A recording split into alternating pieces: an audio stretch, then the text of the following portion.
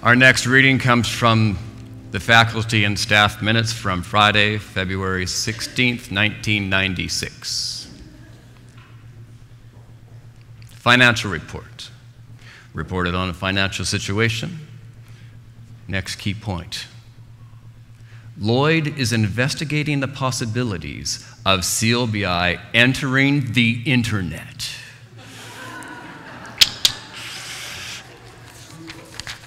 I had this on my door for like a month getting ready for that. Yeah.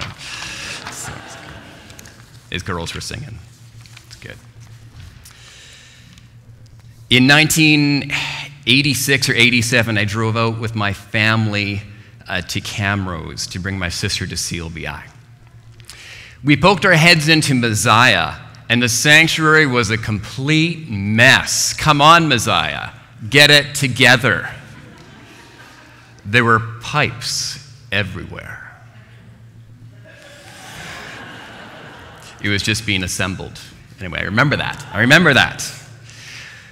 Well, I was a student at CLBI. Guess where I sat? Where I sat today. Remember this?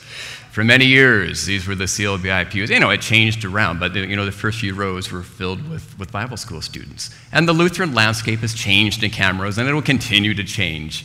But for many, many years, that's where they were. There were many churches, but a lot of them were there. I remember Arlen Salty, when he was speaking here, is like, yeah, I was sitting right around there, right where Alvin is. When he was there, Arnold Hagen was preaching, and that was a moment where Jesus got his full attention, and he came running back to Jesus. God has moved in this place in powerful ways, and he's not done moving. So, pop quiz. So CLBI was founded in 1932. Where was Messiah located? Over there? Over there? Think so? Okay. I was asking some people as I came in, was it, by the subway, the Pentecostal church, the extra foods, the vignettes? Anyway, we got history, okay? Over there, now, which is now the Performing Arts Center. I think that's where it was. There was no dates on the pictures downstairs. I went to go look, but there. You see, I have a letter from the archives to read. Next letter. January 24th, 1933. Okay, this is CLBI's first year. And this is a letter, it actually came from my house. This is a letter written by Judith Severide, my wife's grandmother, to her boyfriend, Magnus Johnson. It reads, Mr. Magnus Johnson, Balf. So, very first year. I've thought, dear Magnus Johnson, I've thought several times to write you, and I've been almost too busy to write letters. How's Balf? I suppose it is just the same as ever.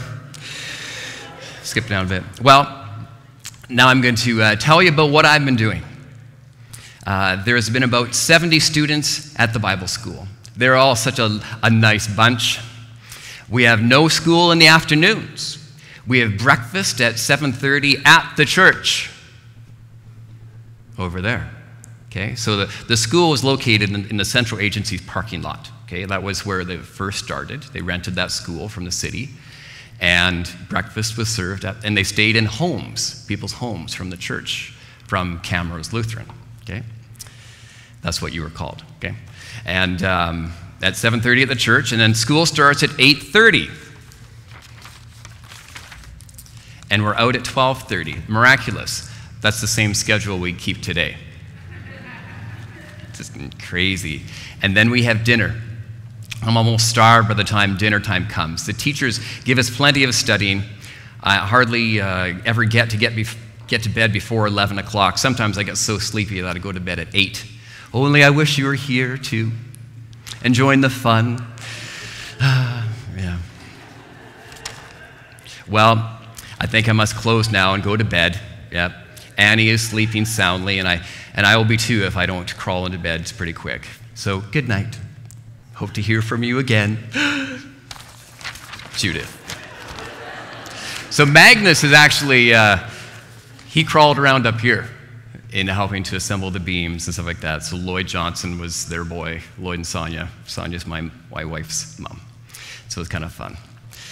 Yes, it is important to look back and celebrate, to set up memory stones, to recognize how God has moved. This city has a very deep and significant spiritual heritage. Enoch Scottvold, he was a convert to Christ in the 1920s, and he started what was called Camrose Week. And these were like evening revival services, and there was a service across the street from where City Hall is. And that became a model of how to do evangelistic outreach, which the Lutheran evangelistic movement learned from. And then it spread from here like wildfire. Thousands and thousands of people to the LEM Deeper Life events. And it started on the soil here in Camrose. So we need to recognize that this is a holy city. You know, God has moved here in tremendous ways. CLC was the high school, and then CLBI was the Bible school, and then eventually it became a college, and it went on from there. So if you go into the history book, the history pictures in Augustana, there's a picture, and one of the deans of CLBI is actually teaching, Vinci, in those pictures there by the library. Yeah. It's like a rock being thrown into a lake, and the ripples go out from it. Those concentric circles can be felt for decades. So thank you for taking me in when I was 20 to be youth director here.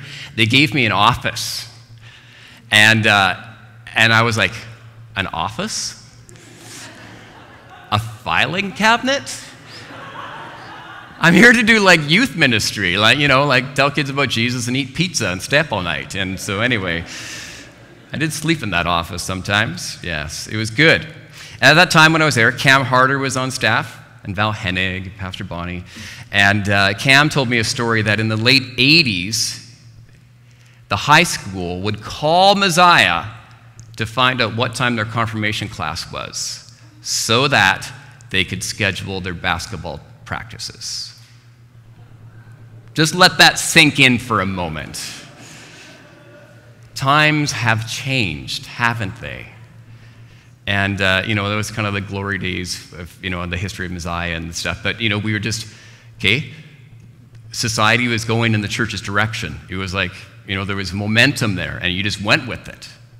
Well, things have changed, haven't they? Things have changed. CLBI, we rode that wave as well. And CLBI, we sent out church leaders, pastors, missionaries, equipped lay people to live out the gospel in their daily lives. In the 70s, CLBI was just booming. We bought out the whole city block. Growth was everywhere. And in the 1980s, interest rates went north, and enrollment went south. Panic. And there were 6 LBI schools, and they started folding because they had done the same thing. And then we eventually sold part of the block to the Bethany group, where there's Hillside. And and for years, for 15 years, the board and the staff were given buckets because the CLBI ship kept on taking water. And it was just like, is it going to make it? Is it going to make it? Bev was on staff in those times too. Well, I confess that as president of the Bible school, sometimes I'm waiting for the other shoe to drop. You know what I'm saying? Have you experienced that in your life too? You're like, oh no, what's going to happen? There's something that's going to happen. I confess that many times my heart is full of fear of the unknown. Those who have served on staff and on the board, thank you. Thank you to those who have given when they even wondered, is the school going to make it? I want this Bible school to continue. Thank you. Thank you. I love telling John Stoley's story when he spoke to, and when he was in grade 11, spoke to Dean Rostad, and he said, okay, I hear CLBI is going to close. Should I drop out of high school and go to the Bible school right now? Because I want to go. So I'm glad that you didn't drop out of school, John. I'm glad you became a lawyer and continued on. But it was good to have you at CLBI. In January of this year, do you remember January? It was a dark January. And I hit a low. Got COVID, my dog died, my wife turned 50, that was her low. And my car got written off. It was just bad. And CLBI, we had 5, 6 second-year students, and we weren't sure how many, it was going to be one returning and enrollment. We were like, are we going to have enough students next year? And it's like, God, what are we to do? And I was praying, God, do I recommend to the board? It's time. Shut her down. No church or ministry should assume they must exist until Christ returns. It's about a mission. The models change. They're only buildings. The gospel is timeless. The models change. And now we're in a seismic shifting time of change. Anyway, fearful times. And sometimes I can feel disqualified. Oh, look at Abraham. We read that reading, full of faith. Just looks at the stars. Let's do it. He's living in a foreign land in tents. I feel like that's kind of like where the church is right now. But full of faith, going straight ahead. By faith, when called to a place he would later receive as inheritance, he obeyed and went, even though he didn't know where he was going. By faith, he made his home in a promised land like a stranger in a foreign land, living in tents. He seemed like his faith never wavered. Oh, wait a second. I've also read the scriptures. I've read the other stories about Abraham as well. He wasn't always so full of faith. Going into new community, oh, no, that's not my wife, that's my sister. Oh, I don't think God's going to provide an heir. Hagar, where are you? There's different things going on. He wasn't, it wasn't always this banner full of faith. He struggled. And I've read the history books of CLBI. Arnold Hagen one night just in his office, just like, what's going to happen?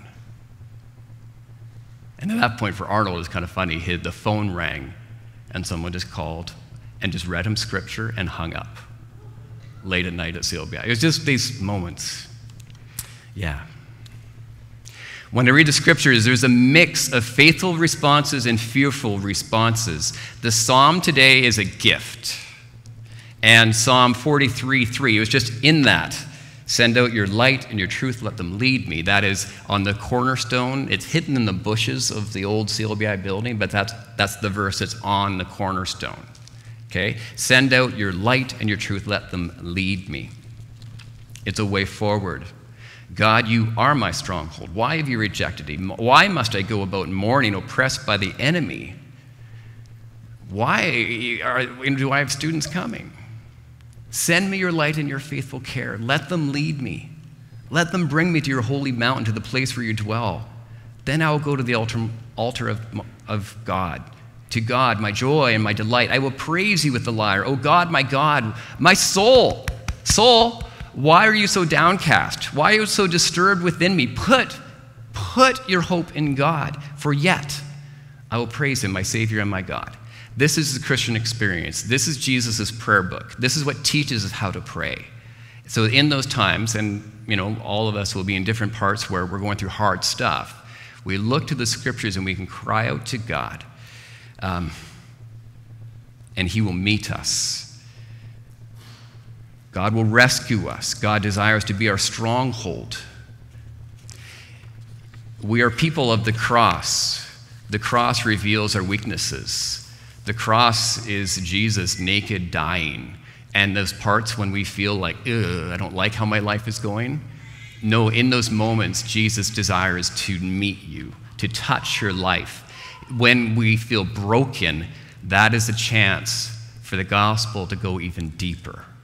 And no, I want to run away. I always want to live in victorious Easter Sunday, but the tears of the cross of Good Friday, they're equally strong and needed to feel that.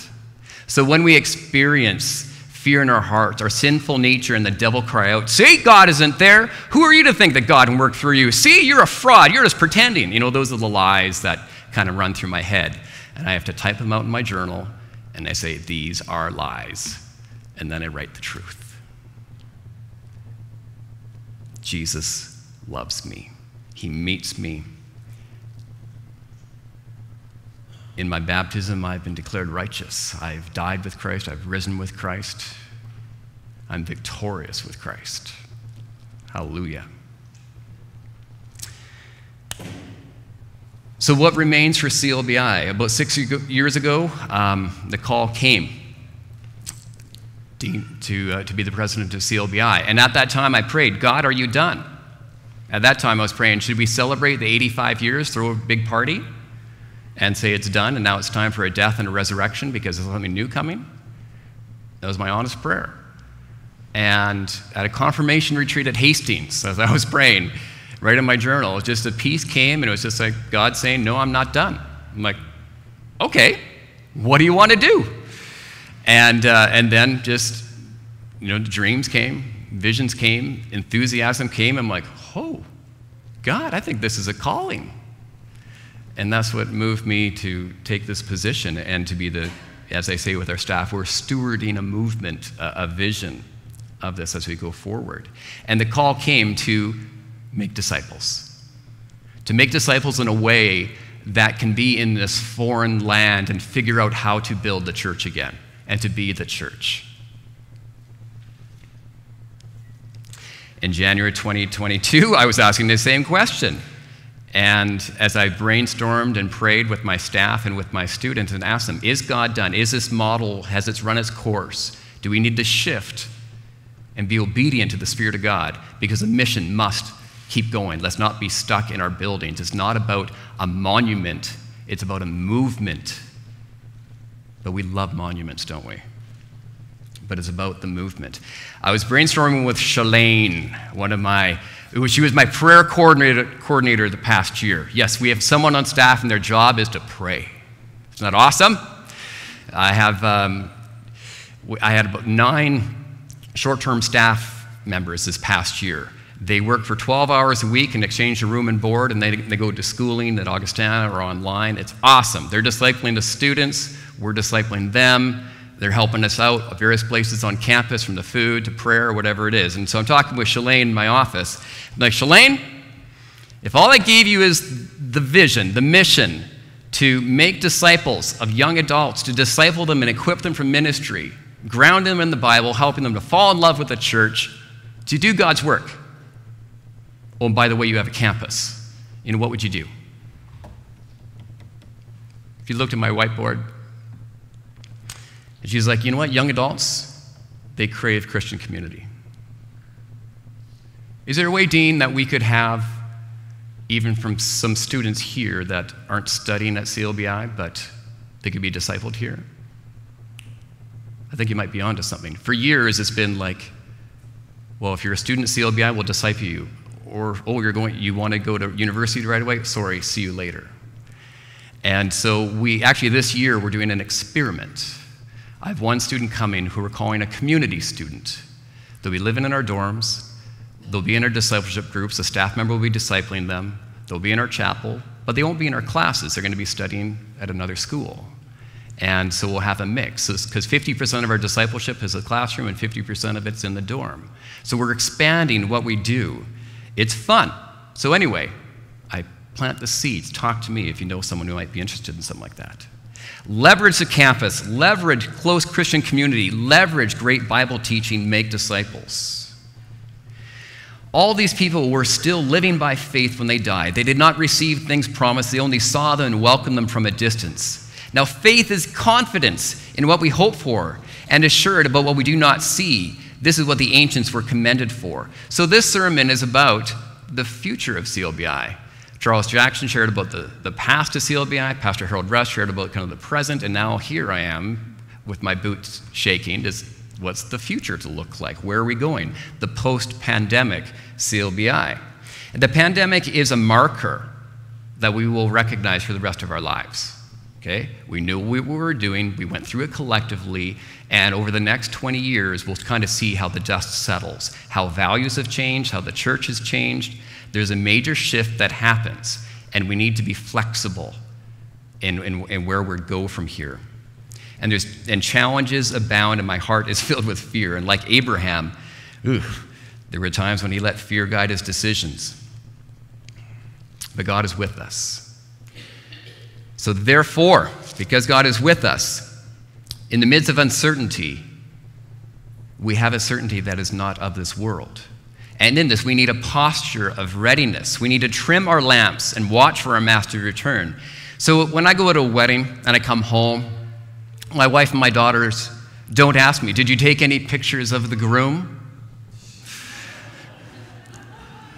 Sorry, guys, you're just a token piece that's just standing there, okay? And so they want to see the bride. And but not with the weddings of Bible times, eh? Watch for the groom to return back. Keep your lamps lit, as Jesus told us today. We need to be dressed and ready for service, keeping our lamps burning. And our students, we try to equip them to be ready to go and to serve where opportunities come. So well done, Messiah, for flexing how you did youth ministry. And there's a key principle in this. So instead of a one-size-fits-all youth ministry, they're like, okay, we got some girls, we got some guys, different age groups, different maturity levels. Okay, let's get some students work with the guys, some students work with the girls, see how they go. And they just did life together and discipling them, and fruit comes. It's like Jesus is hanging out with Peter, James, and John and just seeing how it goes. So there's a principle there that any church can follow. God, who have you brought to us? Be faithful. Don't just try to get back to the glory days. Be faithful. How do we disciple who you've brought to us? So, way to go. To be ready. Tamara's here. Wave, Tamara. She's our impact director, which is our cross-cultural international trips. And so for the second year in a row, international trips canceled. We almost got them out of the country. So we had to go, okay, Lord, what do we do? So we got our students and we sent them to the exotic metropolis of Red Deer with Pastor Harold and Joyce Rust, who are always ready for a party to take people in. And their congregation, they are working with new Canadians, beautiful new Canadians, mostly from Africa. And so our students got to be there and help teach English, help play with kids, visit with single moms, people that have raised their whole life in refugee camps. And they just fell in love with these people, and it was wonderful. I went down to go visit them, and there's a couple of my students just reading the Gospel of John with this beautiful Muslim man, and lots of questions. It was great. And now we have 3 of those students who are returning there to do a whole year with them on an internship. My daughter's one of them. It's going to be awesome. It's going to be so good. But we got to be ready to have this posture of readiness to go. Is a key book that we read, a key textbook. It's by Greg Finke. It's called Joining Jesus on His Mission, How to Be an Everyday Missionary. And there's a quote here. The Word became flesh and blood and moved into the neighborhood. Yeah, I heard a snicker over here because I quote it all the time. See, we got to keep repeating these things. Jesus is on a mission. He is on a grand adventure to redeem and restore human lives to the kingdom of his Father. This is nothing new. Ever since he broke out of the tomb on Easter Sunday, Jesus has been on the loose, pursuing his redemptive mission, messing with people, ripening people, preparing people to be drawn back to the Father he loves. It is what he does. So Jesus is on the move in our community. He is. And we are discipling students in a way to be always curious, always watching to see how Jesus is going to show up in my neighbor's life, not just at church, but in my workplace, and to share that little nugget of scripture, to ask a question, to help it to go deeper. Because a lot of people, they're kind of like, oh yeah, I've been there, done that. I've been to church, I know that, I got a little bit of faith. But when people need to encounter Jesus, it's like that, on the road to Emmaus. Our hearts were burning and they encountered Jesus. That is what we need today. So our vision going forward for the Bible school, it is a grand vision, and it is easily dismissed because it doesn't seem grand. Kind of like what Jesus was doing. And here it is. It's to make disciples of all nations, to baptize them in the name of the Father, Son, and Holy Spirit, and teach them to obey all that I've commanded you. And to remember, I'm with you always. We are making disciples, grounding students in the Word, and in the midst of community, having them experience the power of following Jesus. Great effort is placed on everyday tools that they will use so that discipleship is part of their everyday language and actions, a culture of discipleship. We model and teach the students to help individuals encounter the power of the gospel in a deeper way than they have before. And they know now how to ask discipling questions, to listen well, and to help people encounter the cross and the empty tomb in whatever situation they may be facing. This is one of the major differences in how we are discipling today and kind of before the pandemic. We've been figuring this out. This is a book called Seeking God's Face. It's just a daily office. It's just scripture. But we know how to be in the scriptures, seeing, okay, God, how are you getting my attention? And then how do I use God's word to disciple my neighbors, my coworkers, and just bring it in and see God do the heavy lifting. So before Sunday morning, this is how we did the heavy work of outreach. It was about Sunday morning. This will always be a precious part of my life, but this cannot do the heavy lifting of discipleship so much anymore. That one-on-one, that encounter at the coffee shop, in the backyard, at the workplace, to disciple, to be watching, to be talking. Okay? That is the difference. It doesn't sound like much, but it's everything. It's Jesus. He taught the crowds, but then he showed up at Zacchaeus' house. Hey, Zacchaeus in the tree, get down. I'm coming to your house for lunch. Okay? That's what he did. And then we send out our students and we support them in creating discipling communities wherever the Spirit sends them. Some have a burden for their home church or for small country churches, so we'll coach them in that. Others are going to a university, and they're partnering with us to make disciples there. I've got some students who are returning this year because they have a burden for the local high school. I see you, Nathan. And we're going to encourage them. It's like when Jesus sent out the 72. We're going to go. We're going to join Jesus on his mission. And God has given us a great campus, and we're going to use it. So thank you for caring for that. We've been raising money to renovate the boys' bathroom. Yes! We've raised $36,000 so far, and so all gifts this weekend go towards that. It's kind of fun. It's a lot of fun. And the guys are very excited, even though they won't get to see it. It'll be after. Yeah. Beautiful things are happening. I see God using CLBI to be a hub for an expanding, innovative discipling network. God is raising up leaders with the skills needed to make disciples wherever they end up. We are in uncharted territory. We are like Abraham living in the tents in a foreign land. It's scary, it's exciting, but we know that those who are being sent have the skills, the heart, and the family network needed to thrive. And God is also using CLBI to support and fuel a movement of church-based discipleship, smaller discipling communities. These are places where young adults come and gather, and they're shaping discipling communities. Some are just in beginning stages, others have fleshed out full programs. Churches are supplying housing, training, facility, community, teaching, and there's young adults serving and fanning the flame and the passion to follow Jesus. In San Pedro, California, we'll be there. I bring our first-year students there in January. And at Trinity Lutheran of San Pedro, Pastor Nathan Hoff, he's got a bunch of interns that come together. Some of our students have gone, and they live in community there, and they eat their meals together, and they serve in the church. Some go to school, some work, but they're doing community. At the Wimple headquarters in Minneapolis, the Wimple headquarters, their house, is a discipleship house now. They're starting a program for young adults interested in going into missions. At Mount Carmel, Minnesota, at a Bible camp there, they're starting a little discipleship program to help fan people, into mission, living in community. There's small discipling networks. And this is what we are trying to encourage. And so we're in communication with churches and groups trying to do this. It's trying to wrestle what this looks like in Hutchinson, Minnesota, Minneapolis, Sherwood Park, Alberta, San Pedro, California, Red Deer, Alberta, Alexandria, Minnesota, Outlook, Saskatchewan, even Wilderness Ranch, Renendale, BC, Sunfjord, Norway, Olympia, Washington, Queens, New York, Sakasane, New Jersey. God is on the move. This is the next wave. This is the next movement. These small micro communities that are flexible. You don't need a $10 million campus to do it. You just need a house. You live together. They're discipled. We'll train you, we'll equip you, and we'll do this. There's cross-pollination happening now as communities are being established between these discipling communities. When I was just in Alexandria, Minnesota, I was in a house, and Lakin Beletsky's artwork was up in a house there. Lakin has been here, she's from Camrose. I'm just like, I'm in Minnesota, how did her artwork end up in your house? And she's like, oh, we met her in California when she was on internship. So just these connections are happening. People are meeting. It's good. It's very good.